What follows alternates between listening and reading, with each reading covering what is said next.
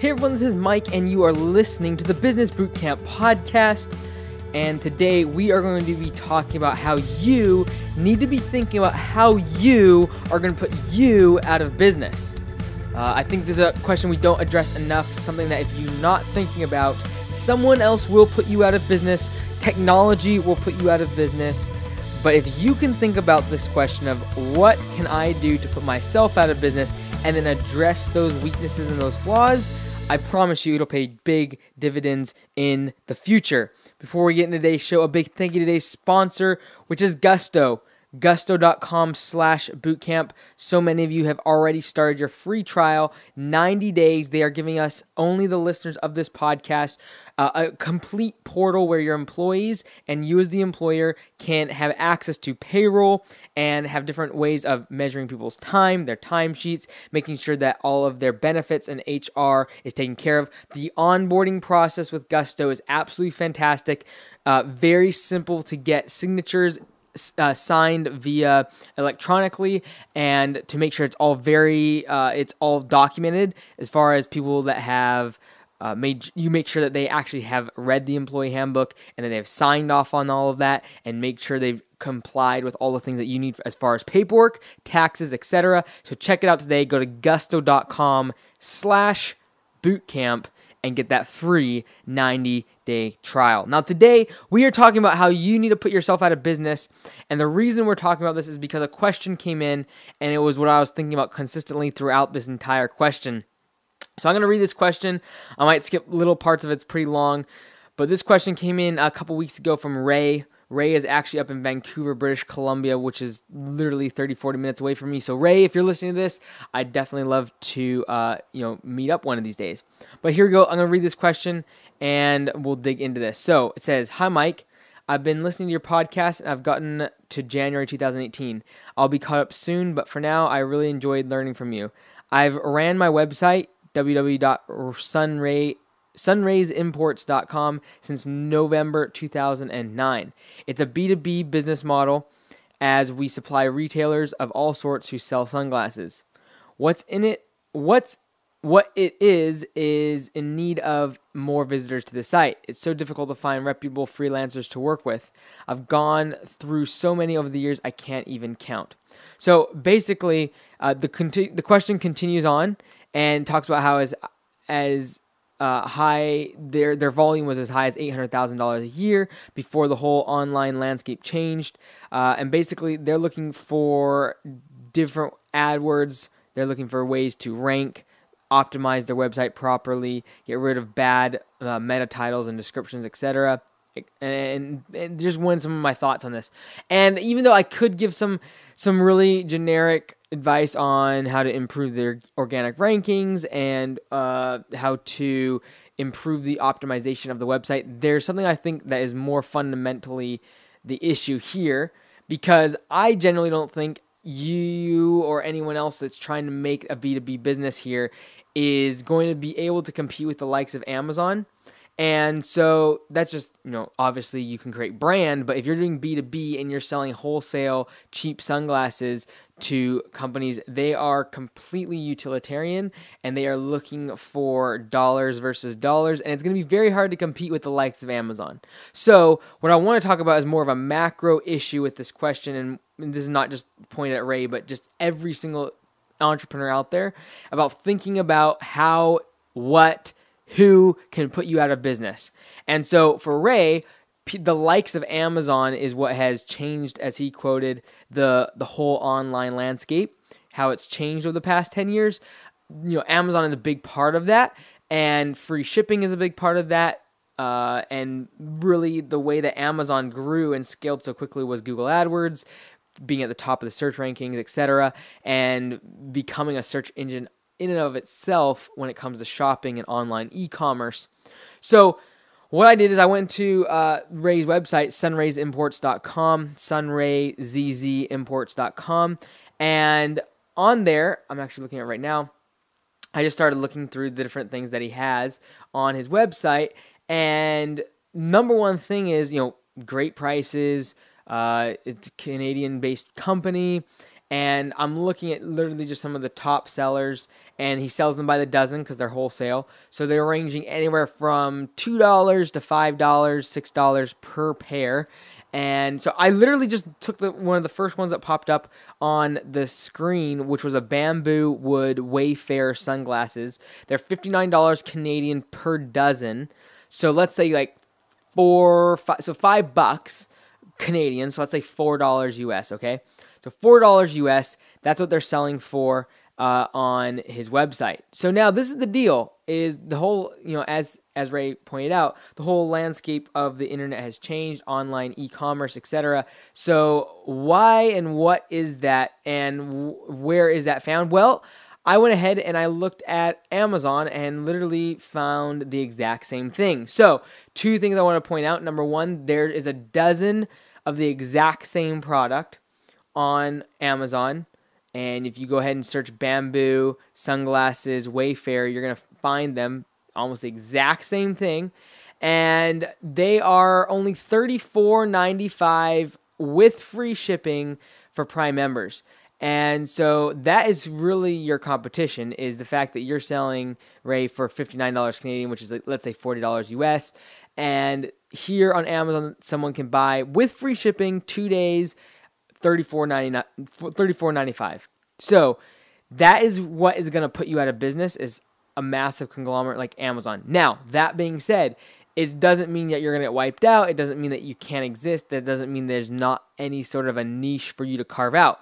That being said, you look back, if you search that on Amazon, you can find these same glasses, and they're selling every day for $8 to $9 per pair, direct to consumer. So no longer in the form of dozens of glasses, but they are literally selling everywhere from $8 to $15. I'm looking right now at the exact same pair, but selling them individually direct to consumer. So perhaps this is when you do go on Amazon, instead of trying to sell from your own website, tap into their massive amount of customer base and really just focus on creating optimization of your listings, keywords, etc.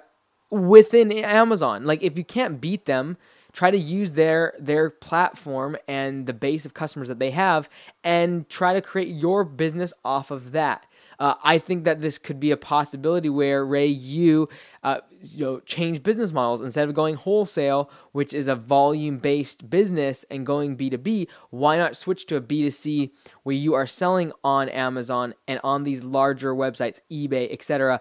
And instead of selling them for $4 or $5 per pair in the case of dozens, why not sell them for $8, $10, $12 per pair, but individually? At first, this is going to be a cut in your business. You're not going to see, because you're not going to be high ranking in Amazon. But if you can work on that, there's a very good possibility that you make it at the top of Wayfarer sunglasses in Amazon, and before you know it, you're selling hundreds of pairs a month of a certain type, because you worked on SEO, you worked on search engine optimization and keywords. And this is what you need to be asking yourself. What is going to put you out of business? Who is going to put you out of business? Is technology going to put you out of business? Is a massive competitor going to put you out of business? Is Amazon going to come in and do something and change the game for your industry and put you out of business? If you ask yourself that question and then respond accordingly now, it will prevent it from being the future of your business to be the demise, as Ray has seen in the past 10 years, his business declining online, sunglasses sales being declining. I guarantee you it's because people are going to the likes of Amazon and buying these $10 pair type sunglasses and are not willing to buy cases of 12. And the online retailer, well, you might say, Ray is doing a B2B business. It's not, the consumer is not on Amazon. They are the retail shops. They are the little gift stores. Well, guess what? The gift stores do not want to be going to 50 different suppliers for every type of material or product they're selling in the business. They do not want to have to go to a different website to buy their sunglasses, and then a different website to buy their hats, and a different website to buy their watches, and a different website to buy prescription glasses, and a different website to buy t-shirts. They are looking for a one-stop shop, and they're going to places like Amazon and Costco and these big stores that have all of the different products they need. They're looking for suppliers, they're looking for distributors that are doing this for them and doing the work for them. They are not going to want to go independent websites. That is a thing of the past when it comes to these small non-branded glasses, t-shirts, etc. Now, I'm not trying to bash Ray. I'm just trying to point out the fact that this is the time to pivot and look at where the landscape of the of online e-commerce is going. Where is it going? What's happening? Is it likely that you're going to sell non-branded merchandise from a personalized individual website when the likes of Amazon can blast these things out, ship them faster, ship them cheaper, and store them much more efficiently than you ever could because they simply have economies of scale. So my proposition to Ray is maybe dabble in the B2C market by trying to figure out Amazon and their search engine optimization instead of trying to compete with them on search ranking in Google. Like the amount of resources they have and other online like Ray-Bans and all these other companies that have massive brands that are spending to get SEO in Google is enormous. For you to compete with them is absolutely very difficult. Very, very difficult. You have to work on a brand. Well, if you're not selling brand and you're not selling a branded type of product that you can create loyal followers that are going to go through the extra hassle, wait a little longer on the shipping to get your product and pay a premium price. If you're not doing that, if you're just selling commodity type products or services, you have to use these large conglomerates, Amazon and the like online to make sure you break through the noise. And so that's what I would recommend. And it's a question that everyone should be asking yourself. Who's going to put you out of business? Is Amazon? Because literally, I think most industries, if Amazon wakes up tomorrow, they could completely disrupt most industries. Like literally several months ago when they woke up and they decided that they were going to start working in the pharmaceutical prescription drug fulfilling industry, like literally that day, massive amounts of cuts were in the stock market because of these pharmaceutical companies completely scared out of their mind because who knows what Amazon could do? Who knows if they can make an online thing for prescription drugs and have them shipped to people within 2 days for Prime members? Like, this is what changes industries, and this is the problem. The prescription drug company, the pharmaceutical company that's been making billions of dollars over the past 10, 15 years, they're the ones that should have made the platform online for the prescriptions to be filled and delivered the next day and made all super convenient and gone way leagues ahead of Amazon. Like they had a grasp on the market with the pharmaceutical industry before Amazon even was profitable, like 10, 15 years ago. Like Amazon wasn't even profitable. And here these pharmaceutical companies are raking in billions of profit, and yet they are behind the times because they are not constantly asking themselves the question, who is going to put me out of business? And if you ask yourself that question consistently, you'll stay ahead of the trend of technology that is wiping out businesses, wiping out industries, taking out small businesses, and pushing it towards large online e-commerce and conglomerates. Apple, Google's, the Facebooks, and the Amazons of the world are the companies that you are going to be competing with as a small business owner. So you say, well, I don't know if that's really true. I'm just a little retailer. I do little, like I'm a little sub shop, or I'm a little do services. I'm a little contractor. Like I'm not competing with these massive tech companies. Let me inform you that is very incorrect in the fact that I do landscaping and I think about this all the time. What happens if Amazon tomorrow offers a $10 per month subscription service for a robot to come and mow all the Prime members' locations' houses? Like literally, a drone shows up, drops a little robot off in their lawn, and for $10 a month, that little robot mows their lawn. And what happens to me who has been charging $300 a month to mow that same lawn? All of a sudden, you become absolutely obliterated by technology and by a company that's constantly thinking about the next technology that can wipe out the competition. And so then you ask yourself, well, what can I do to prevent that from happening? Like, that's not probably going to happen anytime in the next couple months. There's not, like, a drone is not going to be delivering the robot anytime soon. Robot technology for mowers is not to the point of being able to do edging and the fine tuning of blowing and all those other things Like, it's not there yet, but it's coming. Robot technology is definitely on the increase within our industry. It's gonna happen. GPS technology, mapping technology. Right now, you have to put in the little wire around the perimeter of your lawn to keep the robot enclosed, and so it knows where it's at. That's gonna change. That's gonna change. When the mapping gets better, the GPS stuff gets better, the robots get better at mapping and memory. Like, it's gonna change, and in 10 years, 15 years, that might be a very legitimate concern that Amazon can come in, or Home Depot. Lowe's is already starting to play with this. A big home improvement store coming in and saying, hey, we want to take ownership of, number one, the outdoors, and then the indoors cleaning. There's already robots for that.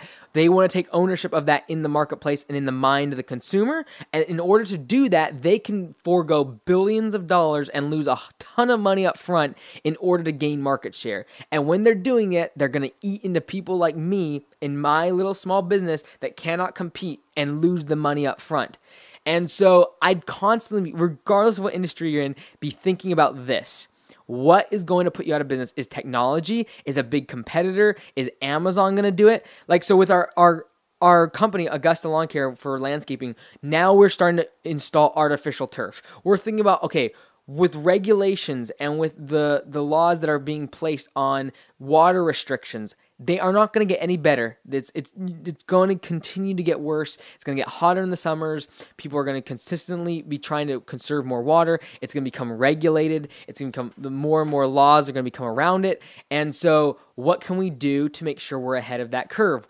If we don't want to be depending on mowing year round, if mowing dries up because simply the grass is not growing and people cannot water their lawn, is irrigation something to be getting into this time of year?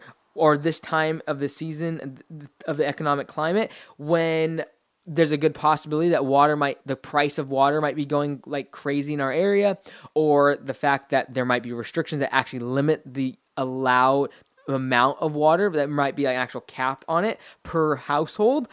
Or do you think about what's going to put you out of business? And so what would put us out of business is people taking out their lawns. Well, instead of trying to buck against that trend or turn a blind eye to it or hope it doesn't happen in the next generation, what we've done is we've started to tear out lawns and put in artificial turf, put in putting greens, artificial stuff that doesn't need water, doesn't need maintenance. It doesn't need we don't need to mow it. We don't need to fertilize it. We don't need to edge it. We don't need to blow it.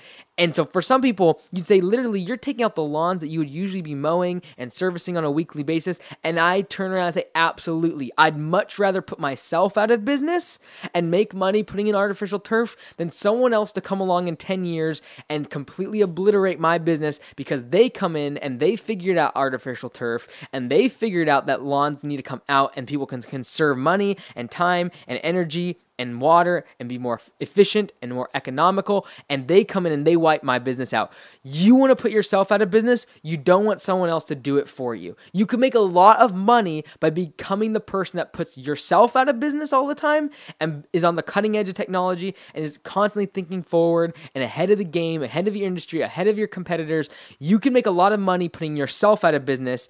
I promise you, you will lose a lot of money by letting someone else put you out of business. It'll hurt. It'll be a painful experience, and you will lose market share if you allow and you sit back on your laurels and allow someone else to be. Because I promise you, Amazon, Apple, the Googles, the Facebook, they are constantly thinking, how do we put other people out of business? How do we consistently change and revolutionize industries to put other companies out of business? They're not necessarily trying to put other companies out of business as much as take their market share and take the revenue and get closer to the consumer. And they are proving that they can do that very efficiently, very effectively, and they're willing to forego billions of dollars because they have it in reserves in order to get market share. And us as small business owners have to be on the cutting edge. We have to be thinking ahead of what is going to put us out of business and then do those things.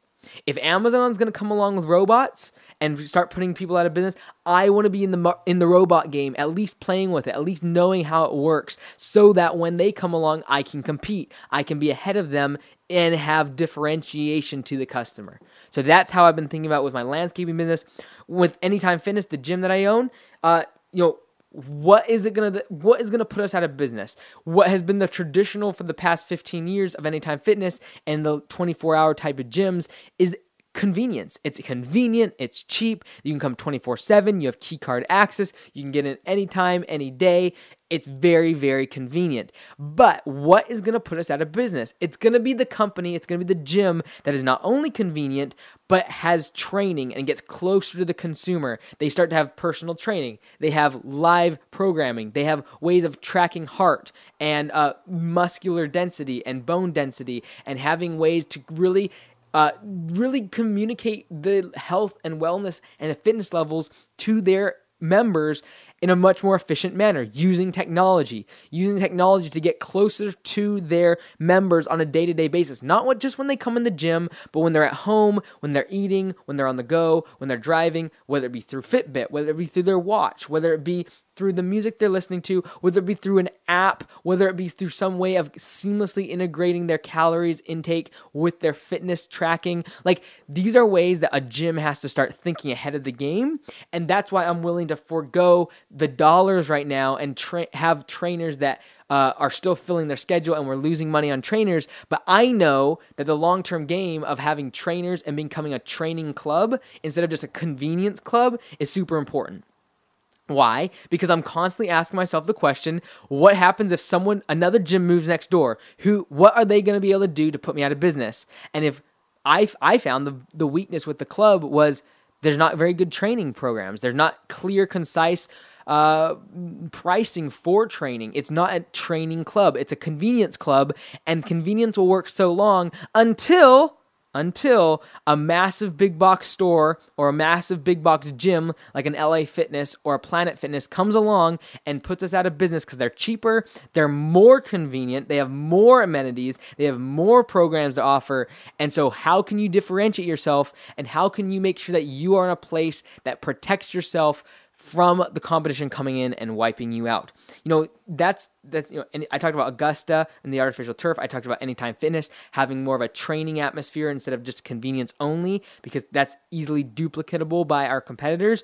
Well, even the online course that I've created, landscapebusinesscourse.com, you say, well, how do you differentiate yourself? What's the thing that's going to wipe you out? I'll tell you what's going to wipe me out is people putting free content, because there's tons of information online. There's tons of information on YouTube and Facebook, tons of free information.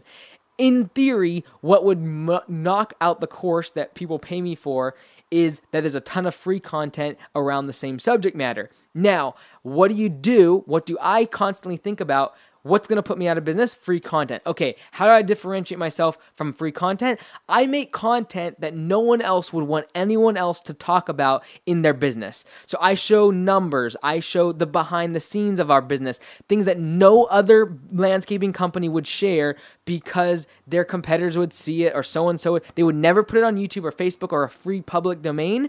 And so I make sure that I have exclusive content that's sensitive that no one else would share on those other platforms.